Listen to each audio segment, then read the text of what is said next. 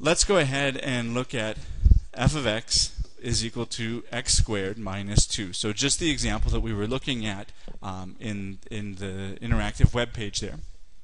So here's our f of x, and the derivative then of this particular function is simply 2x. Okay. So let's go ahead and approximate the root of this function to, let's say, 3 decimal places.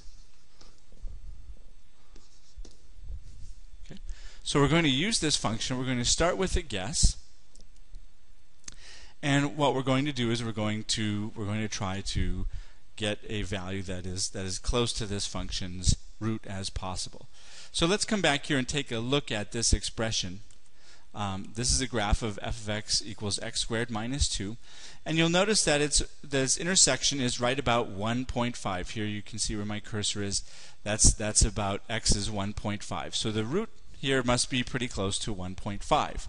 We're going to start with that as our initial guess. And the easiest way to solve and work with these problems is by making a table. Okay, so I'm going to start with my x old. We're going to work out what the f of x old is, what f prime of x old is, and what x new is. And we're going to compute now the values for these until we get fairly close. And just for the sake of our memory, I'll put our formula up here. Remember that x new is equal to x old plus, minus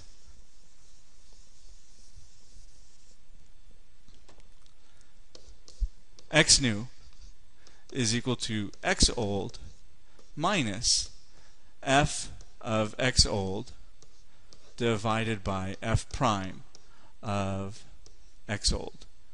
And for our particular problem, remember that f of x is x squared minus 2, and f prime of x is 2x. So let's start with our first guess being 1.5. So if we plug 1.5 into our function, we get 1.5 squared minus 2. That gives us a value of 0.25. And the derivative, when x is 1.5, the derivative is simply going to be 3, right? 2 times x. So our x new now will be our x old, which is 1.5, minus f of x old, which is 0.25, divided by 3. Or our x new is 1.5 minus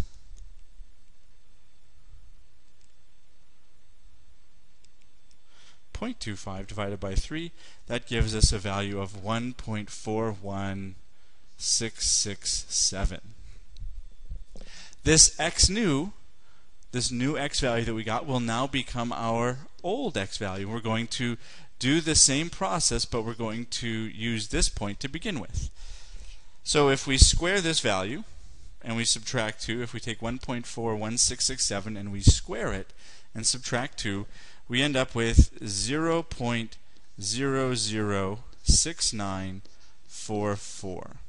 Okay, that's actually the value of the function at that point, right? This is like an x and a y value, and you can see that our y value is fairly close to being 0.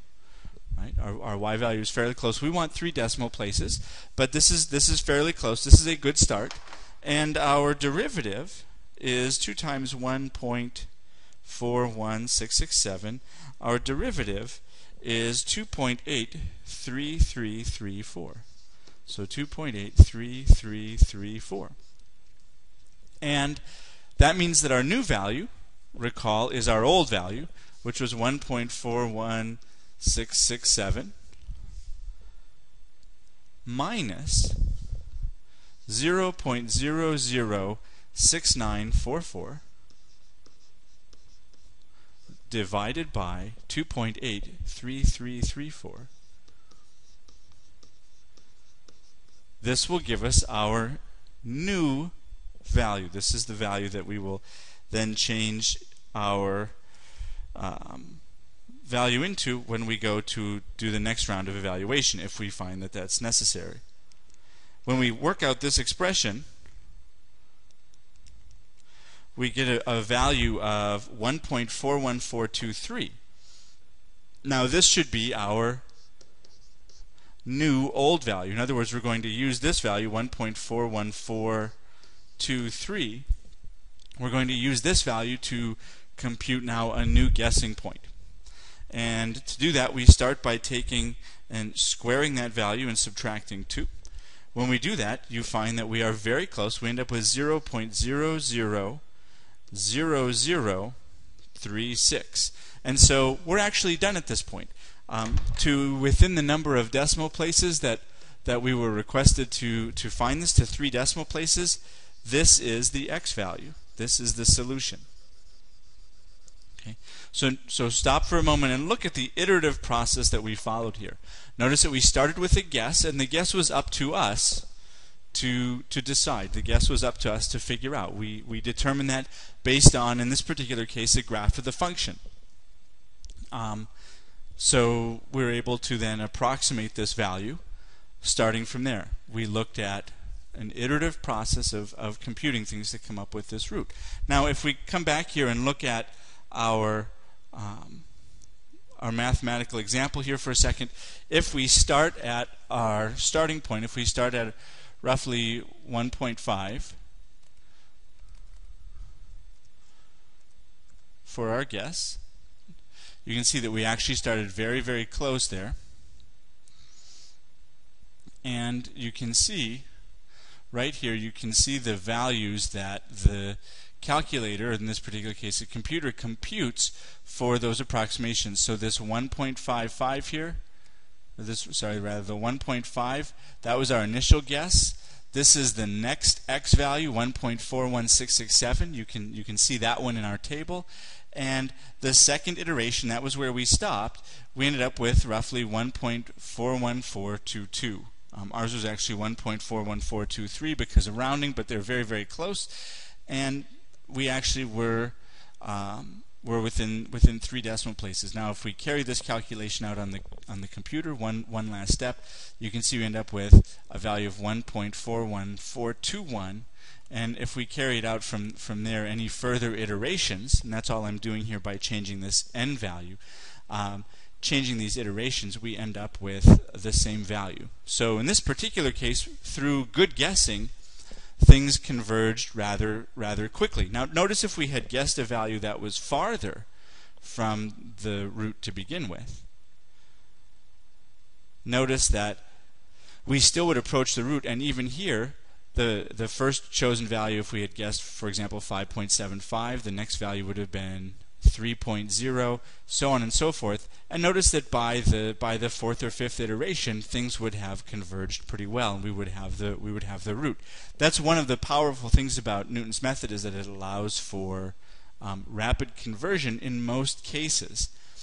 Places where Newton's method struggles are other kinds of functions. In particular, if we take a look for a moment at the cosine function. If we take a look at the cosine function, you can see that we end up with stranger orbits to our iteration here, and you can see that sometimes this is an example of carrying the iteration out 6 times.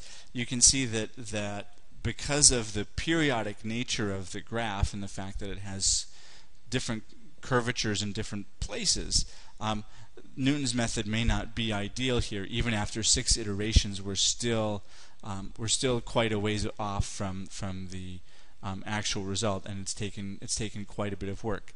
But this, of course, is also a factor of good guessing.